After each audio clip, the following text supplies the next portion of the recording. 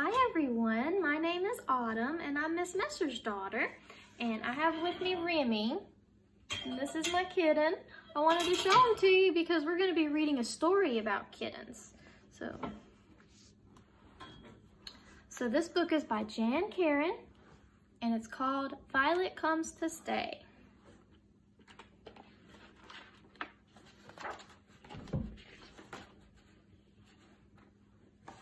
Violet and her brother and sister were born in the kitchen pantry of a house on top of a hill. For days, an old crate lined with scraps of calico was the kitten's entire world, but soon they were strong enough to nose around the pantry and then the vast kitchen that lay beyond the door. The kittens were quick to invent games for themselves, like chasing around the broom as Cook swept the floor or pouncing on the occasional pea or potato that rolled off the counter. Then, one day, without warning, Violet's brother Samson launched himself at Cook's foot as she walked by.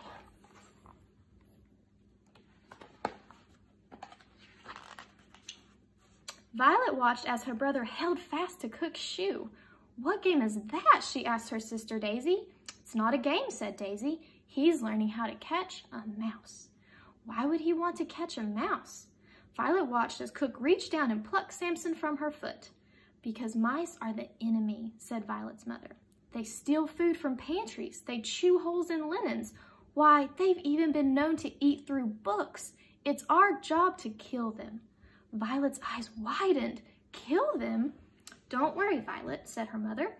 "Mousing comes naturally to us. Just remember the rules. Prowl silently, plan your leap carefully, and pounce boldly. It will happen in time. You'll see."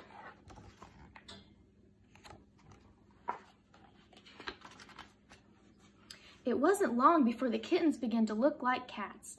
Daisy's tail became long and lush. Samson's big paws grew bigger still. Violet's downy fur turned as white as fresh milk, and she took care to groom each hair neatly into place. Violet's mother had been preparing her kittens for the day they would go out and find their places in the world, so they were eager and curious when Cook led a group of strangers to the pantry door. "It's time, my little ones," said Violet's mother. She gathered the kittens around her, licking each of their heads lovingly. "Come back and visit me, and remember the rules."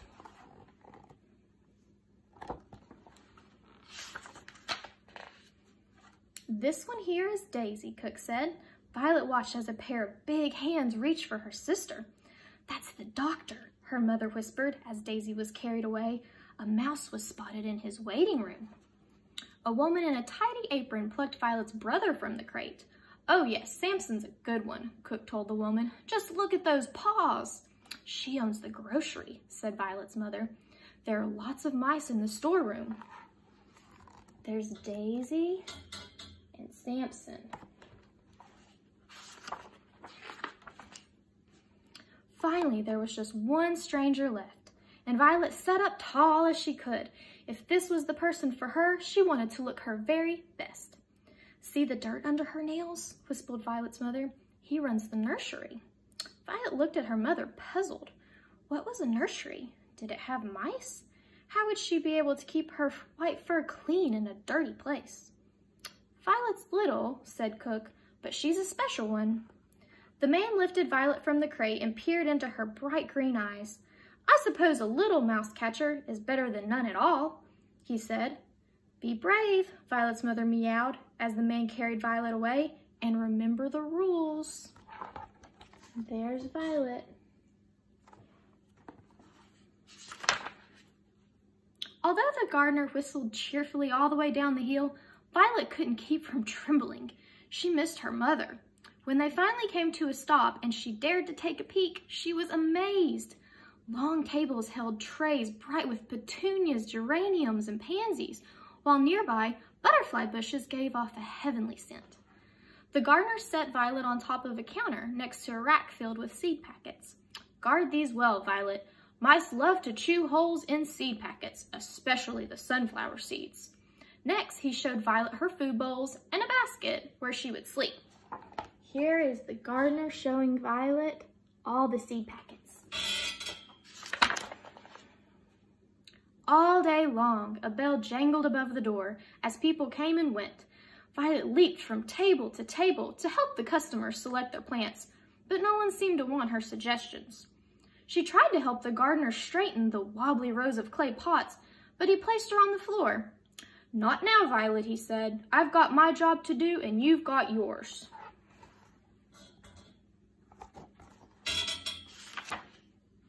That night, as Violet lay in her basket, she heard a scritch scritch from above her. A small shape moved across the countertop. A mouse. Violet leaped up and scrambled after the mouse as it raced toward the seed packets. The gardener's sunflower seeds. Violet had to save them. Crash went the seed racks as Violet dove after the mouse. Rat-a-tat-tat went the rakes. Smash, smash, crash went the wobbly clay pots. When it was all over, the mouse was long gone, and Violet crept back to her basket, miserable. She'd forgotten rule number 1, prowl silently. Uh-oh, I don't think the gardener's gonna be very happy. The next morning, the gardener took one look at the mess and frowned. "I'm afraid this won't do," he said, shaking his head. "I need a cat to catch mice, not turn my shop upside down." And so the gardener carried Violet back to the house on the hill. Cook frowned at her return, but Violet's mother licked her happily. "Don't worry," said her mother. "There is a plan for each of us. The right person will come for you." The very next morning, Cook led a woman in a starched white hat to the pantry. "It's the baker," said Violet's mother. "Lots of breadcrumbs means lots of mice." The baker studied Violet closely. "Well, she's a little one, but I suppose a little mouse catcher is better than none at all." And with that, the baker tucked Violet under her arm and headed out the door. "Keep your paws clean," Violet's mother meowed after them, "and remember the rules." So now Violet's going with the baker. The bakery reminded Violet of Cook's kitchen. Heat ribboned out of the oven doors, and the air was filled with the scent of fresh bread and spices. The baker showed Violet a stack of empty flour bags where she was to sleep and bowls where her food was kept. All day long, a bell above the door chimed as people came and went. Violet curled around the customers' legs as they peered into the display cases. She knew the custard tarts were delicious. She'd sampled a bit of the custard when the baker wasn't looking. But when she meowed to let the customers know, no one paid her much attention. When Violet tried to help the baker knead the bread dough, she was shooed off the countertop. "Not now, Violet," the baker said. "I've got my job to do and you've got yours."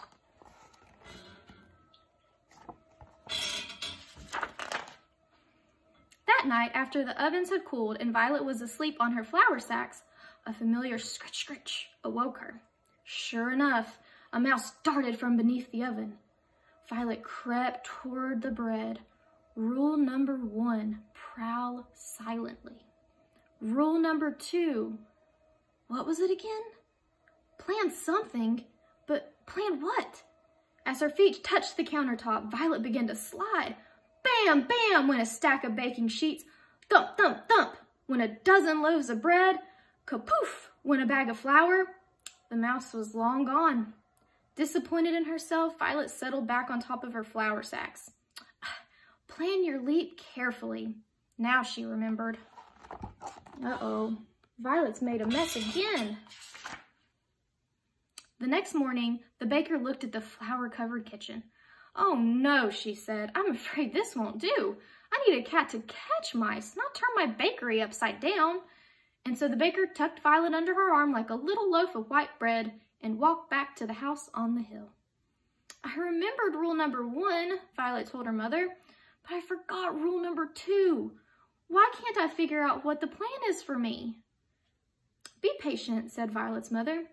"It's hard to recognize the plan whenever we're in the midst of it." Later that day, a lady came to look into the crate. She had clean hands, unlike the gardener, and instead of a starchy white hat like the baker, she wore her hair loose. Around her neck were strings of colorful beads that shimmered in the sunlight. "Aren't you a lovely one?" the lady said as she stroked Violet's back. Violet felt a purr begin to rumble in her throat. "Violet's an extra fine cat, Miss Alice," said Cook. "In that case, I promise to take extra good care of her." "I don't know this one," Violet's mother meowed. Alice carried Violet down the hill to a building with gold lettering across the window. Inside, the air smelled of paper and beeswax and tea. Brightly colored books lined shelves along the walls. Alice pointed out sections of history, art, cooking, literature, gardening, and poetry. There were even books for children. And of all the books in the shop, Violet thought they were the most beautiful. Later, Alice showed Violet a fluffy cushion where she was to sleep and a mismatched set of bowls where her food would be kept. Alice smoothed the fur on Violet's head and scratched her gently behind her ear. Just then, a bell rang out. "That would be a customer," said Alice. "Let's give her a warm welcome, shall we?"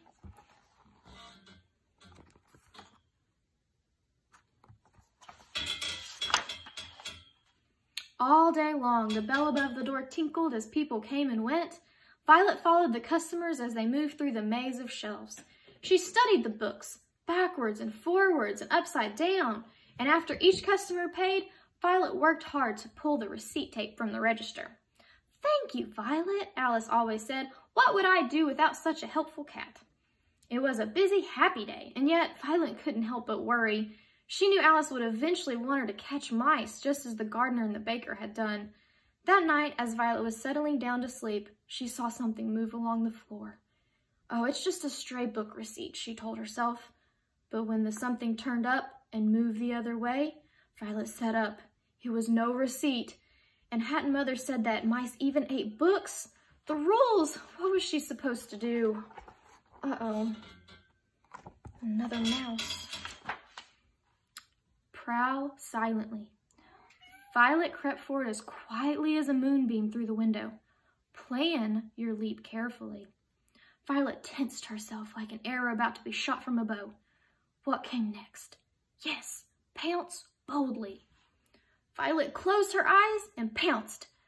When she opened them again, she was amazed to see a tail beneath her paw, and connected to the tail was a mouse.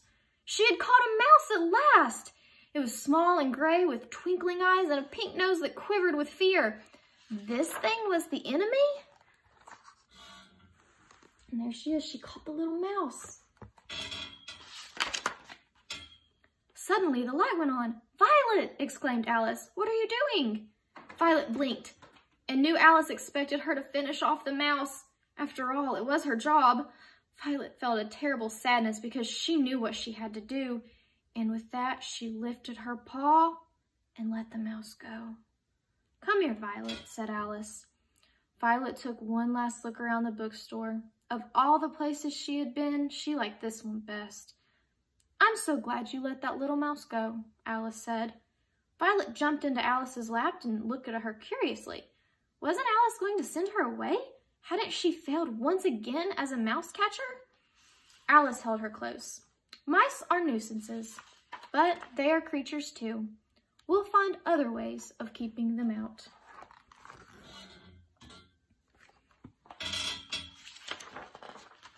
The next day, Violet helped Alice find all the holes in the floorboards and baseboards where a mouse might sneak in. Then they plugged the holes with rags.